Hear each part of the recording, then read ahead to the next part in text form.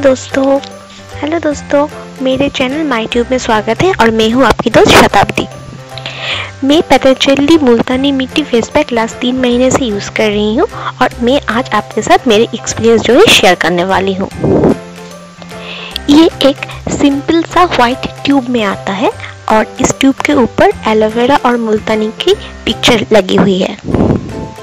आप इसके पीछे इंग्रेडिएंट्स के लिस्ट जो है वो देख सकते हैं।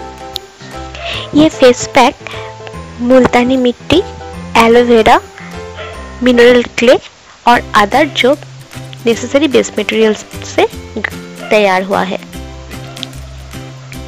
मुल्तानी मिट्टी त्वचा से इम्प्योरिटी को दूर भगाता है और त्वचा को स्मूथ बनाता है। एलोवेरा हमारी त्वचा में नमी बजाय रखता है और त्वचा में जान डाल देता है। ये त्वचा में झुर्रियाँ आने से रोकता है और हमारी त्वचा की जो ब्लड सर्कुलेशन है वो बरकरार रखता है।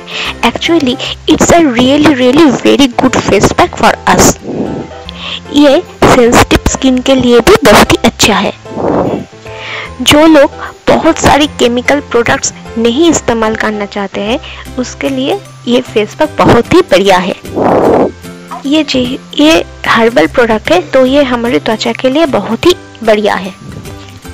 ये फेस पैक मैं अपनी गीली त्वचा में इस्तेमाल करती हूँ और ये फेस पैक मिट्टी स्ट्रक्चर का होने की वजह से बहुत जल्दी ही आपकी त्वचा में सूख जाता है। मैं हफ्ते में 3 बार ये फेस पैक को अपनी त्वचा में यूज़ करती हूँ और इसके वजह से मेरा जो त्वचा है ये दिन ब दिन निखरता ही जा रहा है। आप इसको पतंजलि रोज वाटर के साथ मिलाकर भी अपनी त्वचा में इस्तेमाल कर सकते हैं। 60 रुपीज़ से इसका जो 60 ग्राम प्रोडक्ट मैंने खरीदा था ये तो बहुत ही मेरे लिए लाभदायक रहा था। सो फ्रेंड्स, ये रहा मेरा इस। अगर आपको लगता है कि मेरा ये रिव्यू आप लोगों के लिए ज़रा भी हेल्पफुल है तो प्लीज़ इसको औरों के साथ शेयर कीजिएगा और मेरे इस वीडियो को लाइक ज़रूर कीजिएगा। और हाँ, अगर आप मेरे इस चैनल में नया है तो प्लीज़ मेरे इस चैनल को सब्सक्राइब कीजिएगा।